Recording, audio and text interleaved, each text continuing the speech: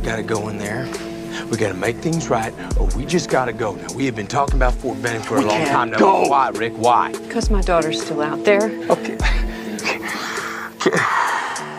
I think it's time that we all start to just consider the other possibility. We're not leaving Sophia behind. I'm close to finding this girl. I just found a damn doll a few days ago. You found her doll, Dale. That's what you did. You found a doll. You know what the hell you're talking Hey, look, about? I'm just saying what needs to be said here. Now, you get a good lead us in the first 48 hours. Let me tell you something else, man.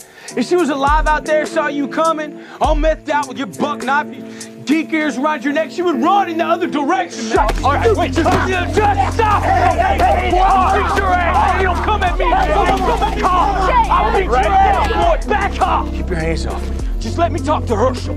Let me figure it out. Then what are you gonna figure out?